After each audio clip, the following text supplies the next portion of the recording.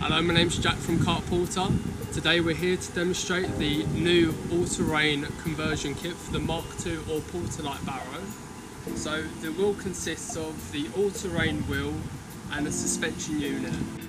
The suspension can be adjusted or locked with this knob here. So a lot of customers who have a Mark II or porterlite are really happy with their Barrows, but they're looking for a bit more stability and something that's going to ride the bumps a little bit better on their way to their favourite lake. So to start off, you want to take off the wire bar, put that to the sides, take out the handles,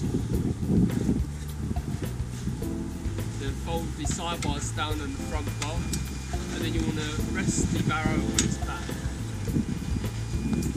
just like that. You want to loosen the thumb screws, then this will slide straight off the axle. Get your new all-terrain conversion kit, make sure it's untightened, and that should slide straight on, just like that. Tighten up the thumb screws to secure it in place. Make sure that's on properly. So just turn the Barrow back over. Side bars out. Grab your handlebars, put back in place. Tighten them up. Wire bar, don't forget that.